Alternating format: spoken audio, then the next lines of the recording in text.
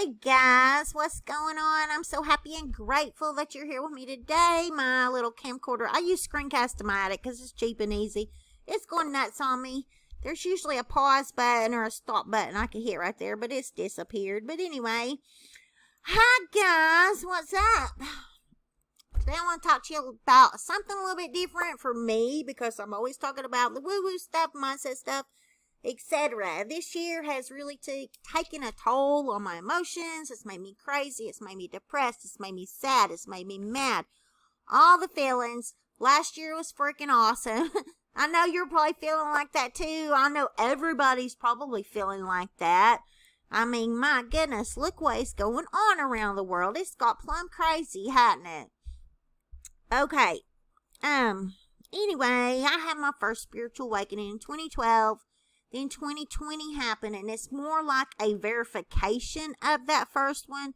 I think everybody else is going through. I know a lot of people are waking up to all the crap that we have been. It's like we've been asleep. To me, it feels like we have been asleep all this time. And I think God has just pushed the pause button for everybody and is like, wake up, wake up, wake up. Especially not just if you're a Christian. And to me, it's not about Christianity. It's about the spiritual. It's about your spirit. You know what I'm saying? Because I don't think you have to go to church to be a follower of Christ or to believe in Jesus or God. You know what I mean? So to me, it's a spiritual thing. Everything that's happening is happening for a reason. Everything always happens for a reason. There are no coincidences. I don't believe there's coincidences. I believe there are consequences to our actions and our thoughts and stuff like that. But I don't believe there are coincidences.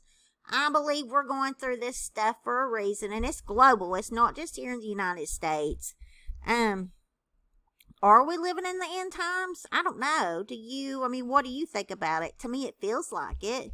I think it might get better for a while and then probably go back to bad. I don't know. I believe that our president that we have in the United States, President Trump, I believe he was put in the position he is in right now for a reason.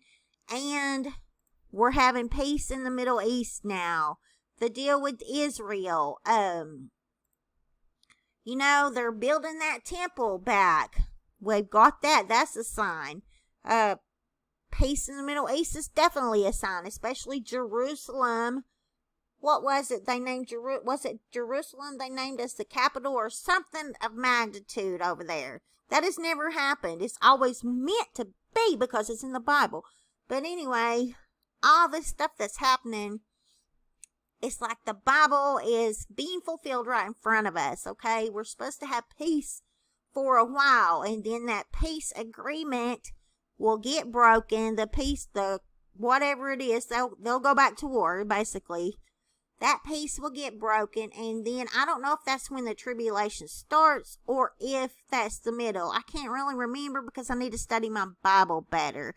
Because I broke off from the Bible and got into all the prosperity preaching or whatever they call it. I got into the law of attraction and the positive mindset stuff, which I'm going to stay doing that stuff.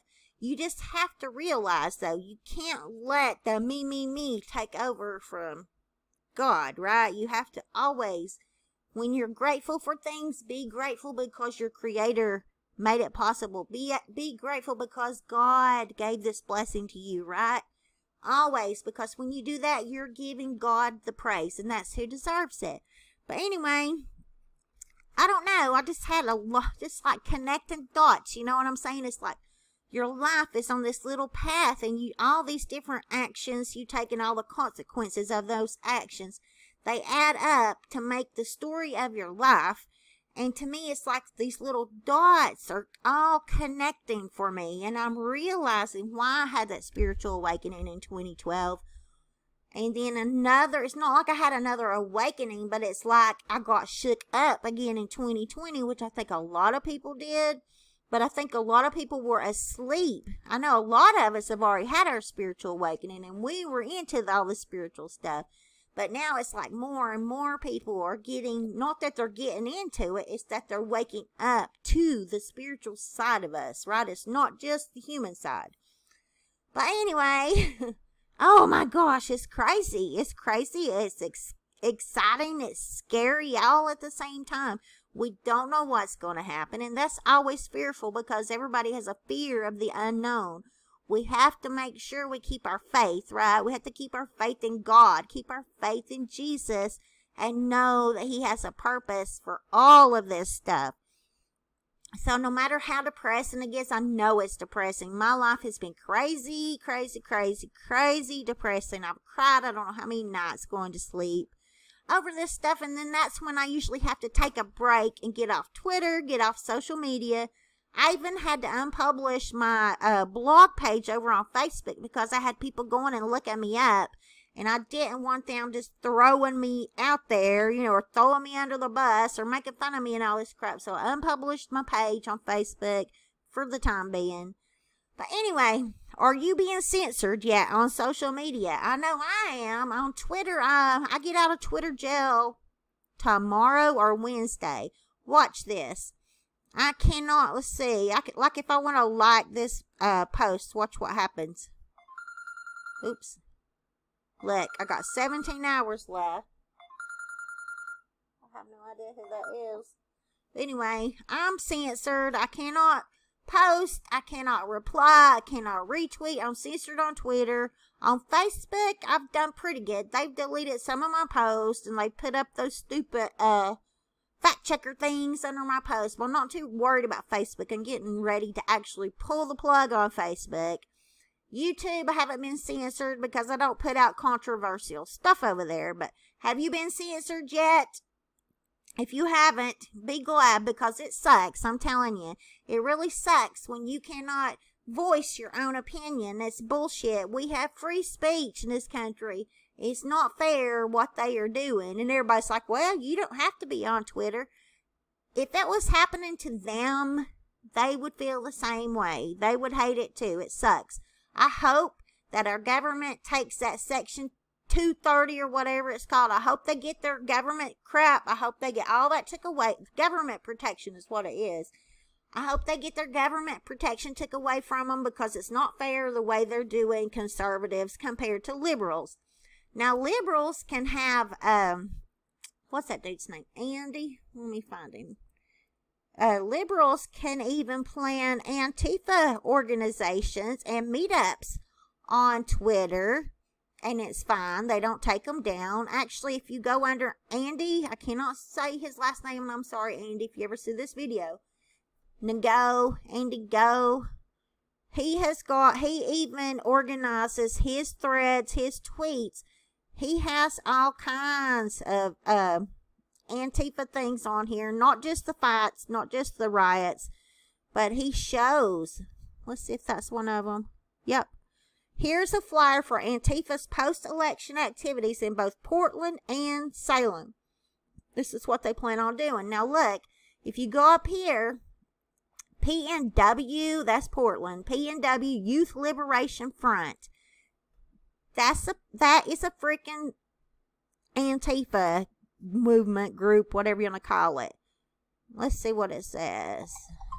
November 4th, rally, 2 p.m., that is right after the freaking election. Week of action. That means we'll have more riots. A coalition of Antifa groups in Portland have already announced their post-election protest plans. They're calling for a week of shutting down businesses. They're meeting on November 4th. Now, see, this is bullshit. And I hopefully, if Trump wins again, if he gets elected again, hopefully, he will actually use the guard and our military to shut these people down and to get them arrested and get them prosecuted. Look at this crap. We are going to F shit up. BLM Antifa promoted this event for Sunday the 25th. Well, that was yesterday. I didn't watch to see if they did anything. But if you go on his Twitter, you will find all kinds of little groups. Everybody keeps saying, oh, Antifa's not real. It's just an idea or whatever. You can go on here. Twitter allows it to happen. They allow them to comment each other. They allow them to organize using Twitter. But if you're a patriot and you want to organize a protest, a peaceful protest, they will shut you down. They will censor you. If you say something back to somebody, even if you're just making a smart-ass comment, it don't even have to be a smart-ass comment. I asked somebody a question, and they must have reported me, and my dumb butt, instead of appealing it, I was like, well, we'll just delete the comment, and it won't be no big deal. Well, I clicked to let them delete it because I was like, well, it's just a comment. It ain't no big deal. And they ended up, I had to take a damn suspension for a whole week off Twitter. So it pisses you off when you can't say your piece, but they can freaking sit here and organize. You know, look at all this crap. This is at Trader Joe's in Seattle. Going through that business. That's not a peaceful protest, people. Come on, get it back on the sidewalk. There ain't no sense in being that way. Let's see what this says. In Antifa Portland's Telegram chat room, they're discussing how to plan better riots. DA equals direct action. One person suggests better situational awareness to kick out videographers. Person also suggests making a bot to clog up 911 line with fake calls. Oh, I hope these people get in trouble. Look at this crap. Is it possible to set up robot calls on police lines, overwhelm their system during DA's direct action to confuse the hell out of them? This is clogging up the 911 system. What if somebody's having a heart attack? What if somebody's getting hurt and needs to actually get the police to their home? They don't care. They don't care. And I hope like hell this shit gets smashed when Trump gets reelected. I hope this shit just gets smashed down. I hope they prosecute them, and I hope they get years in prison, because this is insurrection. This is being a traitor to your country. So, I don't know. It just pisses me off. But anyway, what do y'all think about it? Are you censored yet on any social media platform? What do you think about the riots and stuff? And Antifa, BLM, what's your opinion on it? Are you for or against it? Let me know in the comments. I've got to hop off here, go get my kids. Yep, they should be getting off the bus here in about 15 minutes. Go pick up my kids from school. And, well, at my mom's house. They ride the bus to mom's. What in the crap was that? Oh. Ooh. A now retired police officer has been indicted after he allegedly hit a looter with a car. Oh my gosh. Yeah, that's bad. Why'd he do that? He shouldn't have hit the dang person with his car. Now, that ain't right. Definitely not right. See, if we didn't have video of this stuff, we wouldn't know who was in the wrong, the cop or the other person. You know what I'm saying? So it works both ways. Alrighty, guys. I'm going to hop off here. I will talk to you here in a little bit, okay? I hope you have an awesome freaking rest of the day. And I will see you tomorrow for day 4 of our gratitude practice. Bye, y'all. Now, got to figure out how to cut this thing off. Bye, guys.